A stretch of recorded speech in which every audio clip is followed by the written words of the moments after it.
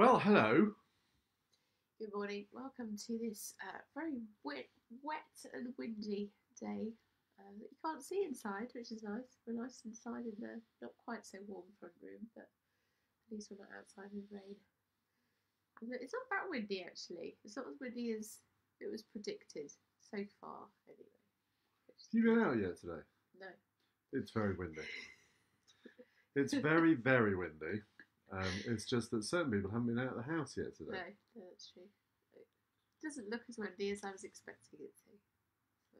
You haven't had any trees blowing through the front No, window? that's what I was expecting. Oh, okay. So anything else is just minor. Hopefully it won't get that bad. I nearly saw a bin demolish a little sports car down the road when I'd dropped the kids off. Oh dear. Yeah, it's quite windy, Hannah. It's quite windy. Anyway, I hope you're keeping safe as well. It's very lovely for you to join us. If you're joining us now, if you're watching us later, it's very lovely of you to watch us later too. We're doing Psalm 21 today. I hope the title didn't put you off too much. We're just going to read it for you, then we'll start chatting. How the King rejoices in your strength, O Lord. He shouts with joy because you give him victory. For you have given him his heart's desire. You withheld nothing he requested. Selah. You welcomed him back with success and prosperity. You placed a crown of finest gold on his head. He asked you to preserve his life, and you granted his request. The days of his life stretch on forever. Your victory brings him great honour, and you have clothed him with splendour and majesty. You have endowed him with eternal blessings and given him the joy of your presence. For the King trusts in the Lord.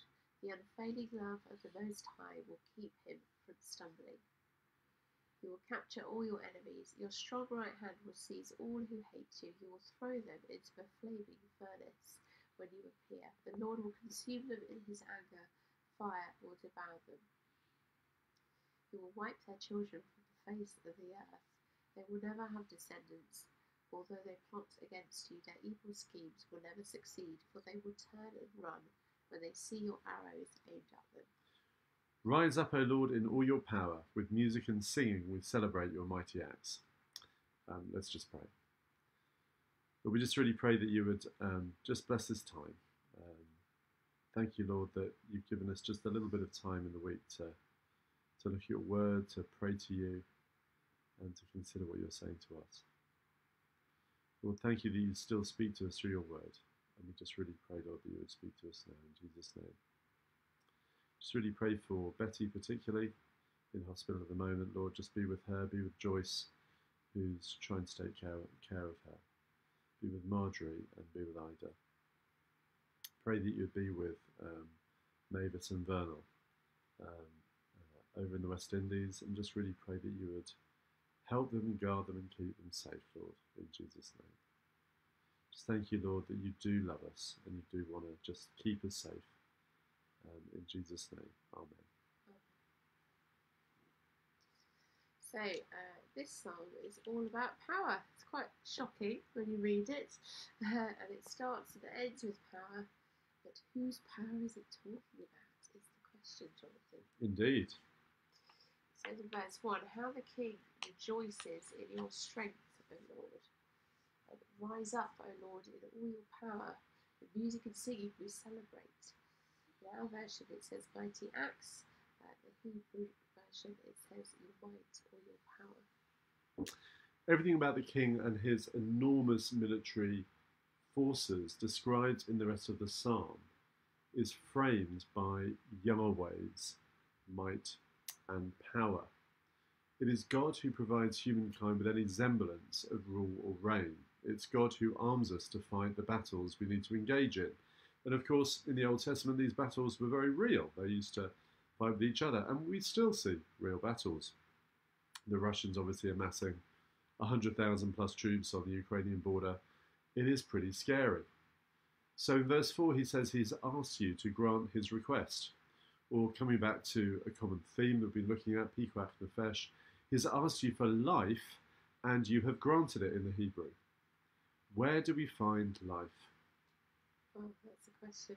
Where do I find my place is also the other question, because I've completely So we find it in the Bible, we find it in God's words, his instruction manual for life. There's a famous film, isn't there, where it says choose life. Well, God's actually offering it. The question is, do we take it? So the king in our psalm is referring to King David, probably.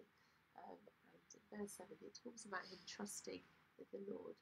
But what does he trust in? Is it God's angels? Is it the kind of like amazing things that he does, these mighty acts? Is it his ability to shake the earth to its foundations, to send rain like we've got outside, or hail or wind?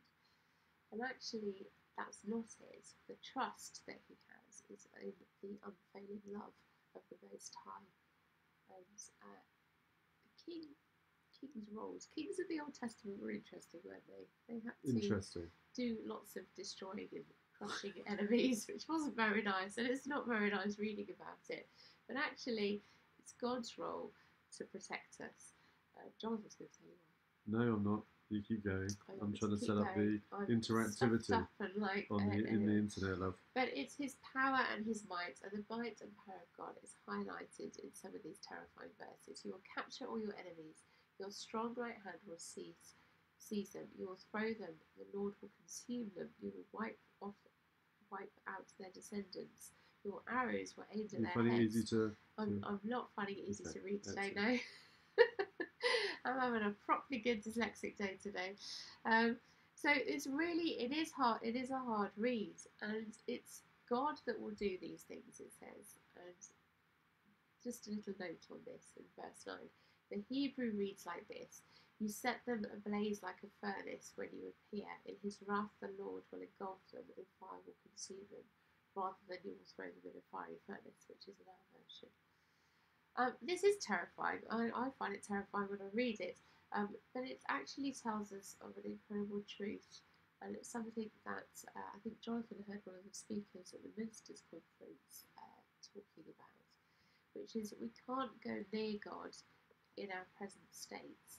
I think he was talking about his tattoos more than anything else at that particular point, but saying that it had the Isaiah tattoo where Isaiah is touched with the burning coal to purify him. I don't know where we are now. We're just here. Why would you set light to something? Yeah, we can't go near to God in our present state, so why would he set light to something or someone?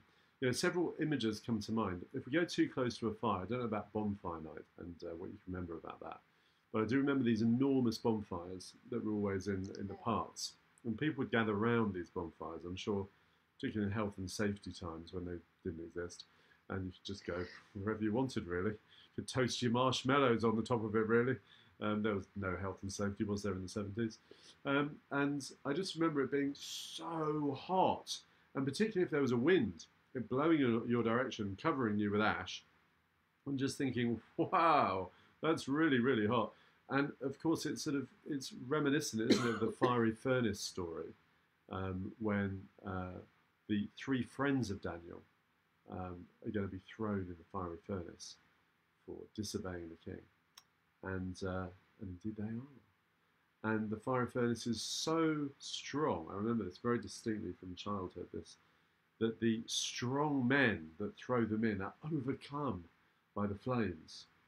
And it's that kind of vision of God, isn't it? That God is so holy, He's so amazing, that we can't go anywhere near him.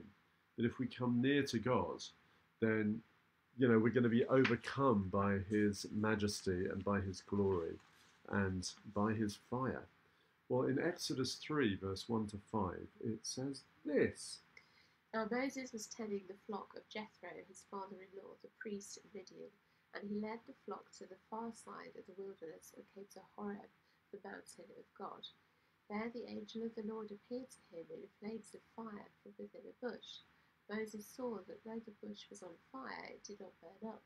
So Moses thought, I will go over and see this strange sight, why the bush does not burn up. And when the Lord saw that he had gone over to look, God called to him from within the bush, Moses, Moses. And Moses said, Here I am. Do not come any closer, God said. Take off your sandals, for the place where you are standing is holy ground. Then he said, I am the God of your father, the God of Abraham, the God of Isaac, and the God of Jacob. At this, Moses hid his face because he was afraid to look at God. The fire of God in this case was the sign of God's presence and his holiness. For those of you that know your Bible, I don't know whether you remember, but Jesus actually claimed to be several things in John's account of his life. And one of the claims is that I am the resurrection of the life, John 11:25. I am the bread of life, John 6:35. And there's several other claims there. The I ams is not just I am this, that, and the other. It's the I am. It means something. And it comes from this passage in Exodus. It comes from Exodus verse 14, where it says, God said to Moses, I am who I am. This is what you are to say to the Israelites, I am has sent me to you. As a boy, I had no idea what that meant. But it means that God is referring to himself as the being, the person who's always been there, the Alpha and the Omega. And when Jesus says it, just like we were referring to the Son of Man and all the implications of that, the people would have immediately known what he actually meant. And to obviously claim to be God, to many of them was complete blasphemy, unless he was the Messiah, the Christ, the Son of God. So Yahweh is surrounded by fire. It's holy, literal holy ground. You can't just approach God. It's like trying to get in contact with the Queen or meet with the Prime Minister. You need to have an intermediary. You've got to have someone who can go and kind of broker the arrangement, so to speak, and make sure that it can happen and you've done the right things and all the rest of it. Obviously, we don't have that kind of power, do we, Jonathan, to do Well, we don't know. I haven't tried to contact the Queen or the Prime Minister. Maybe if you tried, it would work. It might do. You never know. There used to be a priest, but Jesus replaced the priesthood at his death and instead made a way for us to God in himself, using his own blood as a perfect sacrifice to open up the way to the Father. We approach God not only because we are sprinkled, we approach God only because we are sprinkled with the blood of the Lamb if we believe in Jesus. What is unholy, which sadly is us, is made holy and blameless because of his unfailing love. Another reference to our psalm. If we try and approach him without Jesus, then like Psalm 21 says, we would simply burn up, just like being in a furnace. So in Jesus we can reside in God's presence and know his mighty power in our lives to really change things. We were talking about just inviting people into God's presence and the fact that we are the presence of God in other people's lives. That's incredible. We have this mighty power in us, the Holy Spirit, God himself living inside of you if you believe in Jesus, which means you have incredible power to not only just represent Jesus, but to actually be in other people's lives, to pray for them, to see God working in other people's lives. It's really quite amazing. And this presence battles with the evil inside of us and the evil around us as well. It brings lasting peace, true joy, and it changes people, transforms them. So when we give ourselves to him and our troubles to him, you watch him battle for you. And I was talking to Freya about this yesterday, having similar conversations with her. When you hand something over completely, you don't hold back, you give it completely to him, he will fight for you and he does go before you. And it's incredible to watch. And that big thing that has been kind of crushing you because it's such a massive burden, it becomes light because he takes that weight off your shoulders and goes, actually, I'll deal with this. And then it's amazing. We've seen it in our own lives where there's been impossible situations where we've thought, how are we ever going to get through this? We really can't. And yet God does. And he opens up ways that you never expected and plans that you never thought existed. And it is amazing when you do that. But I guess it's that big act of faith, isn't it, doing it in the first place. Got a few of those coming up, haven't we, as well? Before we're going to end with a passage from Hebrews, which kind of hopefully ties everything together from the New Testament.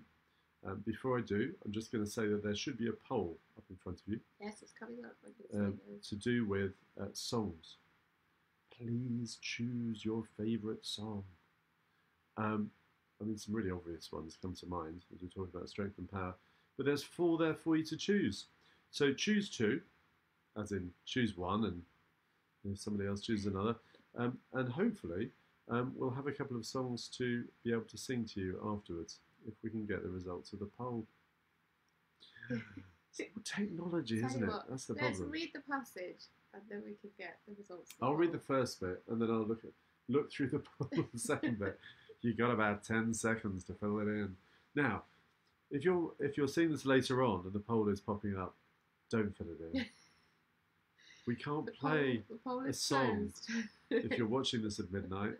Personally, to you, we'd love to, of course, and the Lord may make your heart sing, but we can't change the song. So don't get annoyed with us if you're filling the poll in and the song doesn't change.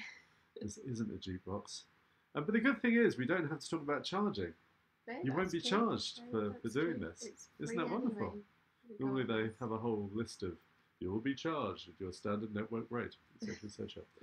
I'm going to shut up now. Should we read the passage? It's Hebrews 12, and it's from verse 18, and it's fab. You have not come to a mountain that can be touched, and it is burning with fire, to darkness, gloom, and storm, to a trumpet blast, or to such a voice speaking words that those who heard it begged that no further words be spoken to them, because they could not bear what was commanded. Even if an animal touches the mountain, it must be stoned to death. The sight was so terrifying that Moses said, I am trembling with fear. In verse 22. But you have come to Mount Zion, to the city of the living God, the heavenly Jerusalem. You have come to thousands upon thousands of angels in joyful assembly, to the church of the firstborn, whose names are written in heaven. You have come to God, the judge of all, to the spirits of the righteous made perfect, to Jesus, the mediator of a new covenant, and to the sprinkled blood that speaks a better word than the blood of Abel. Will you pray for us a little bit? I still can't get the result of this. I can see that a couple of people have voted. Oh, that's good. Well, actually, Kelly's given to Hey, me. She's listened. Kelly, She said, "Strength will rise and great are you, Lord." It's not telling us who's joining us today. And somebody else voted for "Great are you, Lord" on this. Facebook's been a bit weird. I think it's Fridays. I think it just. I don't think it is. I think it's just Facebook. But at least we're joining you. I mean, that's the thing, isn't it? If we didn't have Facebook, what would we have done during the pandemic? It would have been pretty miserable, really, wouldn't it? So, I mean, we're doing these really weird Zoom calls at the moment where literally we're having, I think we had 4 different time zones on a Zoom call yesterday. God, that's weird.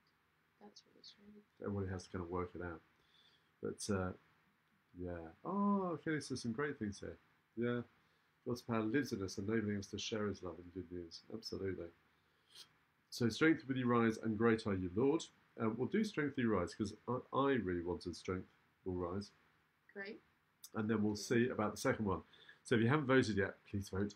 And yeah, we can't. I don't think we can see your name or anything. It's literally just a vote. So if you want to remain anonymous, it's fine. Just vote anyway. It's you. You don't know it's you. It's an anonymous vote. Unless you do what Kelly's done and actually put it in the chat. Thanks, Cal. All right, here we go. This is Strength Will Rise. Strength will rise.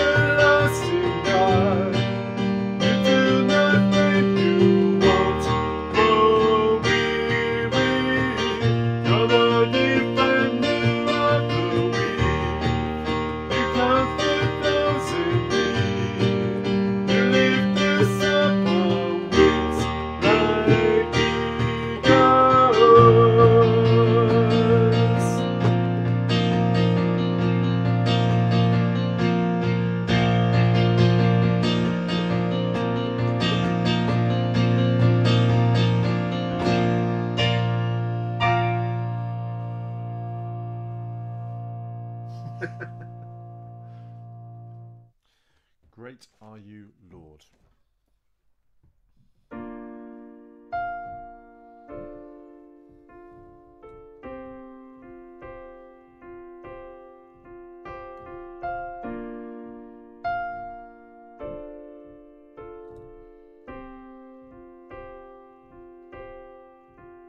You give life, you are love, you bring light to the darkness, you give hope, you restore every heart that is broken. So great are you, Lord. It's your breath in our lungs, so we pour out our praise. We pour out our praise. It's your breath in our lungs, so we pour out our praise to you only.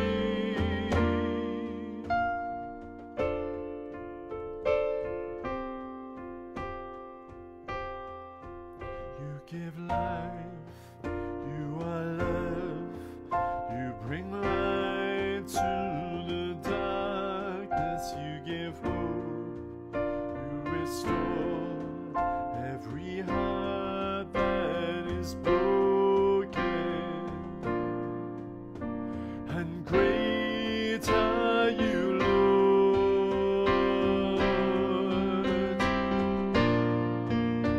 And great are you, Lord.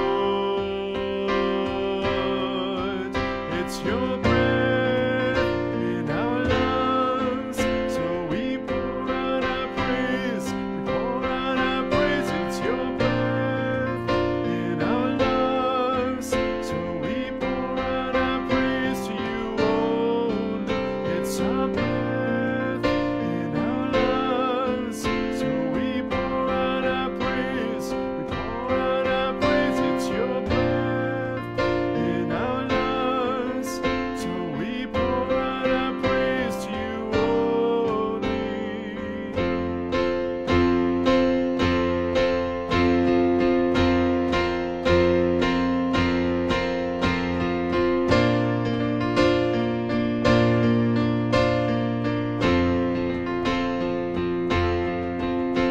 And all the earth will shout your praise. Our hearts will cry, these bones will sing.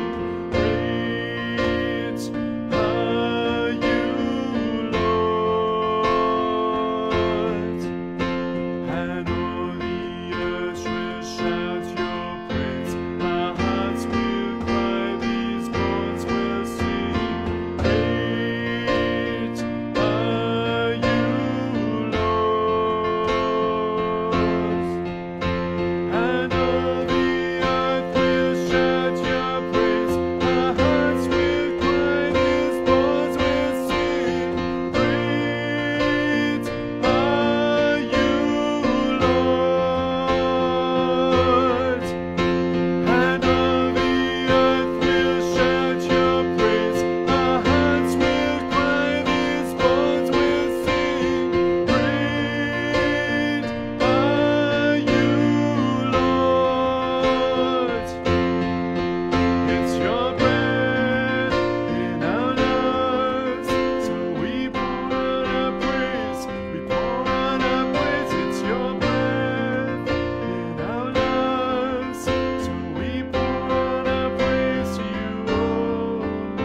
It's your breath in our lungs, so we pour out our praise. We pour out our praise. It's your breath in our lungs, so we pour out our praise to you only.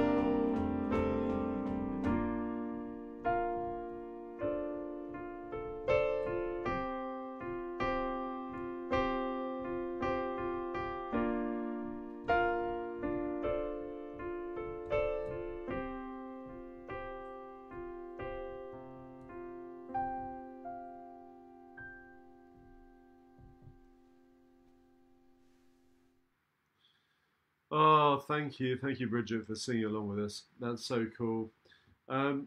Wow, what a bunch of amazing people joining us this Absolutely. morning. We've got a Wow. highly Oh, talented bunch of people as well. it's so lovely. But I just want to don't you just want to get them See and hug people. everyone? I know. We do need to have a catch up. Actually, that's the point because a certain person is approaching a certain birthday at some point this year in I don't know who April. that is. And although we won't be able to do the big celebration in April, probably because of various other things going on, there will be a big celebration party that you'll be getting an invite to. Please come along. So, Especially yes, people with new plan husbands and stuff as well. Yes, we need to meet people. So yeah, we've got to organise that, haven't we? We have. We need to find a little bit of finance for that as well, don't we? Really, we were going to have it in the church hall. Party of the half century. Yeah. We were going to have it in the church hall. So we've got 2 buildings in the church, but somebody unfortunately dug up the floor to help with a survey we were having, and it means we can't use the building anymore. So we've got to think of another way around it now. So until it's repaired, and that's going to take a while. So we're thinking of possibly hiring Lightwood's house, aren't we? Yeah. Because it's a lot more reasonable than thinking, and that's literally on our doorstep as well. That's nice. We're looking into that. Anyway. It's never yours tomorrow, Bridget. No way! Oh, Bridget, I can't believe it. And Kelly was, of course, here for my 40th. I'm pretty sure, Bridget, you were here for my 40th as well. Yeah. Alex, I think you missed out on that. I remember Bridget being there. Various people being there. We had it here, your 40th. We did. Yes, because Julia stuck a for sale sign on my back. That's right, yeah. With £1.99 or something. Just £1. Oh, it was just £1. It was just £1. Yeah. A little bit cheaper. You know, inflation. She knows your inflation. She knows what. I'm joking. I'm obviously joking. I'm obviously joking. We're Anyway. a bargain. Anyway. We need to go. We're just going to annoy people. Anyway. So lovely to see you guys. If you need us to pray for you, please let us know as well. There's no 11s next week, is there? We are having. Oh no. Well, we'll definitely be praying for you and Mike. Bless you. Oh, that is really rubbish. Okay, we are having a week off next week. I'd say a week off. We're taking the kids away. I'm just still doing casting. And we're You're seeing not my having a week. parents. No, it's not going to be a week off. But we are having a week off from doing this stuff. Yeah, so we're really sorry we're not here to do this. A little bit of time away from the normal day-to-day stuff. And hopefully the kids will have a nice time. Just having a change of scene as well. Yeah, so. seeing your own parents. So we'll be back Monday week, and be lovely to see you then. All the various things are going on like normal. We are meeting at 10:30 on Sunday. Rod's speaking, and I'll be banging the piano and playing lots of wrong notes and singing lots of things out of tune again. So if you'd like to see that, please come along as well, and we'll be streaming that too. So lovely to see you all. I'm sorry for whispering on. See you later. Bye. Bye-bye.